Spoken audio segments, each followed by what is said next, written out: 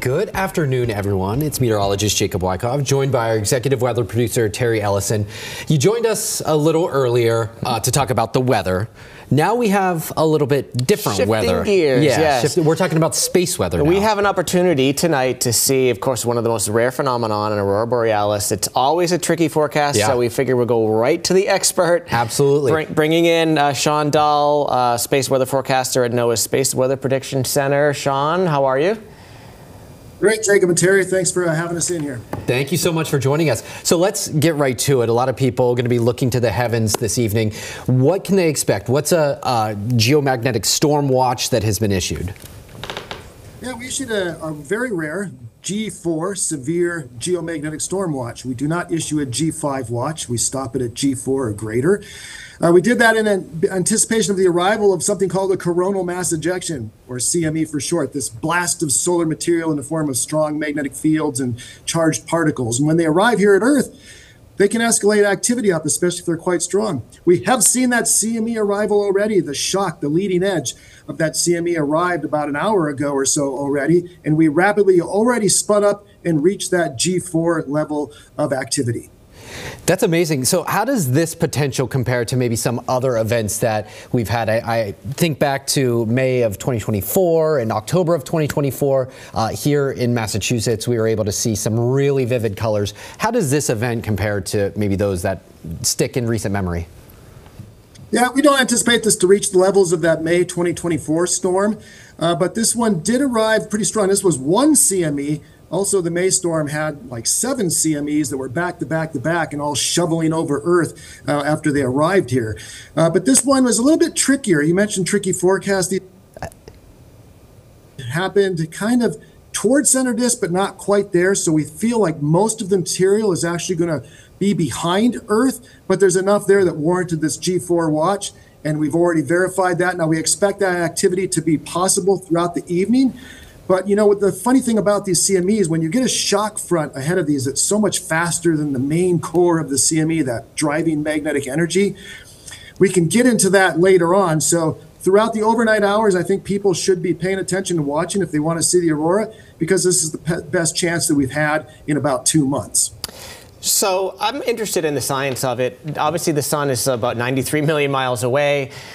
We as weather forecasters have a hard enough time measuring something that's a few thousand miles away, coming our way.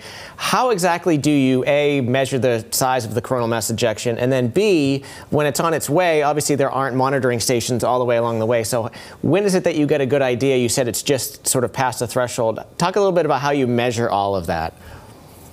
Yeah, sure. Thanks for pointing that out and asking that question, because this is something people really like them to understand. Yes, space weather forecasting is hard for many of the reasons you just said. We have a line of sight. That's problem number one. We only have one set of observatories, and that's 1 million miles away from Earth, between the sun and the Earth. And it's a direct line of view. We don't have side views. If we had side views, we could do so much better at space weather forecasting. So we have one plane of sky view directly towards the sun. And when we see the CME, we see a propagation of energy going out from the center of the sun in that corona, that outermost layer of the sun. It's a very subjective process, but we actually analyze and measure that CME, kind of its parameters, to determine its cone width, the width of that CME, its speed, and all this information. You can find that model result on our webpage. But yes, the speed can vary widely. Now, we were very confident, or had a fair level of confidence that there was going to be an Earth impact from this CME, and also on the timing of the event. But still, it arrived much earlier than we were anticipating, which is just the tricky nature of such a subjective measurement when you're looking at something directly face on. Does that change the possibility of viewing it tonight if maybe the bulk of it isn't arriving in the overnight hours, at least for the continental U.S.? It could. That's what we have yet to decide. Now, we know the shock arrived. And coincidentally, by the way, this is something you'd be interested in as well in your viewing audience, is that we have also experienced the largest solar radiation storm that we've seen in over 20 years. Wow. We have not seen a solar radiation storm at the S4 level, severe as well, like this since the year 2003. And now, based off the measurements we have, it may be back into the 1990s. Wow. That's significant because that can impact aviation and their flights around the polar regions.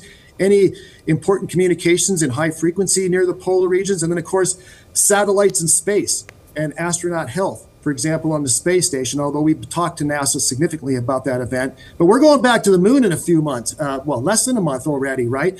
This type of activity will be very important for those astronauts. That's why we're the focal point for solar radiation storms like this for astronaut health. But as back to the geomagnetic storm, we don't know yet. We're going to continue to monitor the solar wind just as anybody can and should on our spaceweather.gov webpage. You can see the solar wind changes for yourself, but we're still waiting for that magnetic core. The shock goes fast, but then you get that magnetic core. I know I'm talking long here, but let me give one more comparison. Think of like a very strong Arctic cold front. Most of us have meteorology backgrounds, such as myself, so we speak the language. But think of a strong Arctic cold front blasting in. The temperature may not immediately drop fast sometimes. You get that sudden burst of winds, but it may take a few hours before the temperature starts to drop and plummet. Similar thing with these. When you get a fast shock arrival, you see that solar wind. It escalated to 2 million miles per hour solar wind speed out in space when it passed over our observatory out there 1 million miles away. And now we're waiting to see just how much of that magnetic core, the centrifuge of that CME as it arrives here at Earth, because that could escalate things yet up again throughout the overnight hours. But we still kind of have to wait and see how the evolution of this CME unfolds. This is great info, Shawn, and thank you for relating it to meteorology. Now Jacob and I are kind of like, talk a little bit about the colors that we sometimes see with these events. I know that there are, obviously there's reds, there's greens. Like, is there a way to predict sort of what kind of color we may see? I know it depends upon where in the atmosphere the storm is happening. Is there any way to sort of predict that ahead of time, and what causes the different colors? Yeah, for us, for aurora forecasting, no, we don't really try to delve into that. We provide that information because we know this is what people want to see, and we're glad they come to our webpage to find out information.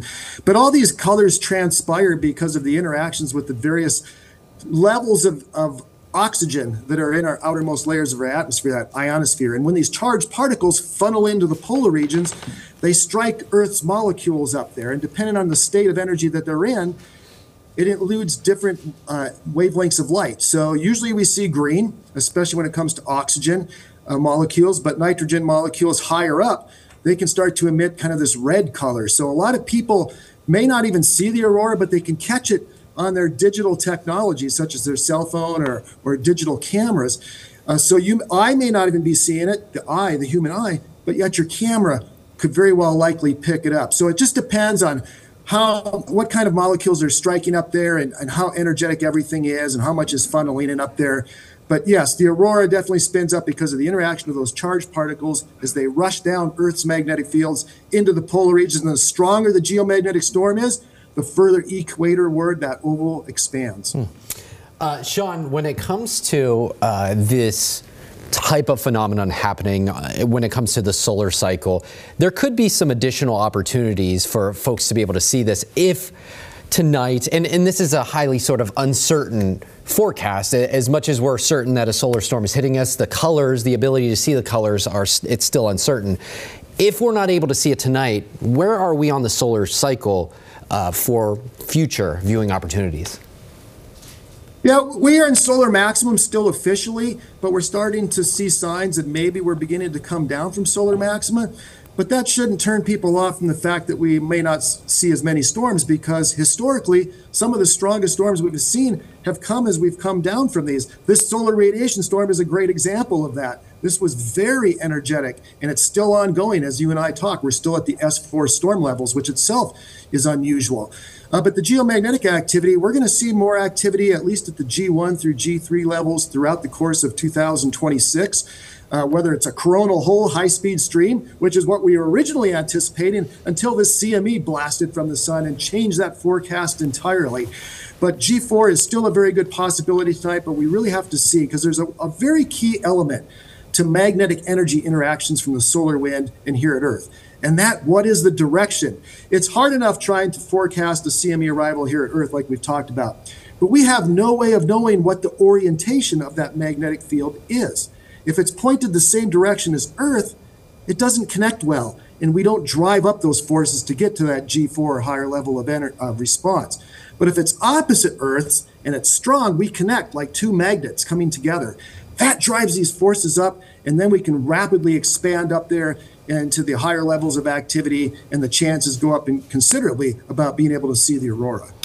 Well, having said all of that, what can you tell our viewers for to give them a few tips? Like, what are their best chances? Obviously, one I'm sure would be to view it in the darkest place as possible without artificial light. We can obviously say bundle up because it's going to be real cold. But is there anything else you would suggest, a time or any sort of tips for folks that might want to go out and try to catch a glimpse tonight?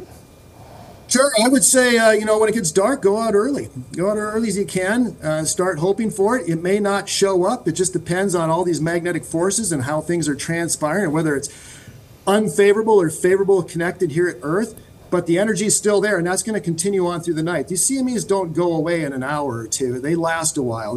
They're a huge depth of material as they pass over Earth. So I think the overnight hours tonight, the evening hours in particular, is the prime time to be able to have that chance to see the aurora. The key is to the north, right? To north up through overhead. That's the area you want to look. So you want to be away from strong city lights or neighbors' LED lights that might be lighting up the neighborhood. As you look to the north, be patient. Sometimes we can get sudden bursts of energy as things turn favorable, but then they turn away. So you can have a brief intensification of the aurora. So it's kind of like fishing. You just got to be patient and hope for the best, unless it's just strongly connected and we all get to observe a global phenomena like we did back in May of 2024.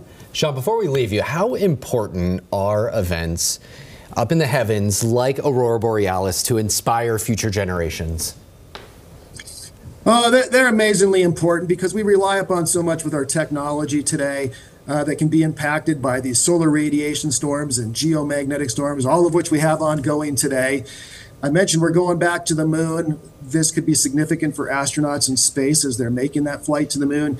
Aviation, we've been talking to the airline entities and air traffic control about these storms as well, because how this can affect their communications, GPS systems, as well as human health if they're up near the polar regions, although that's probably not too much of an issue despite the strength of this storm.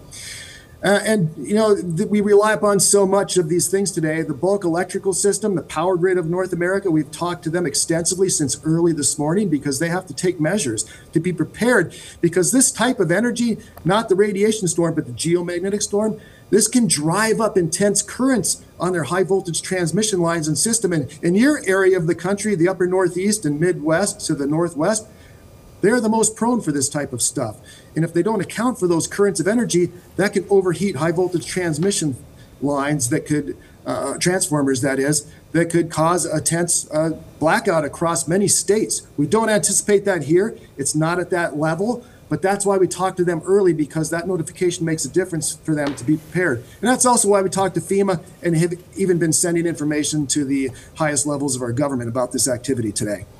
Good stuff. Shawn Dahl, space weather forecaster. I think even we are learning a few things along the way here. Absolutely. If we think our jobs are hard, try forecasting some particles zipping our way from the sun. Absolutely. So, thanks so much for joining us, Shawn. You're very welcome. Thanks for having us. Take care. Take care, Shawn. What an amazing conversation. Yeah, I mean, I'm fascinated. I don't know how you cannot be just fascinated by this kind of stuff going on above our heads. And I got to think, like he was talking about the Artemis mission coming up in just a couple of months. The young kids seeing that and saying, I could walk on the moon. That's right. Imagine seeing the Northern Lights and the inspiration that people can derive from that too. Yeah, I mean, I'm obviously been fascinated by all things going on up above, and I think it just goes to evidence by when we have these conversations or we go on social media, there are a lot of folks who are really interested in this stuff, and it's just otherworldly. Absolutely. Make sure you stay tuned for the latest forecast. We will be following it here in the WBZ Weather Center. Our space weather prediction, our New England weather prediction, we got it all. Whatever the case may be, we'll be on top of it.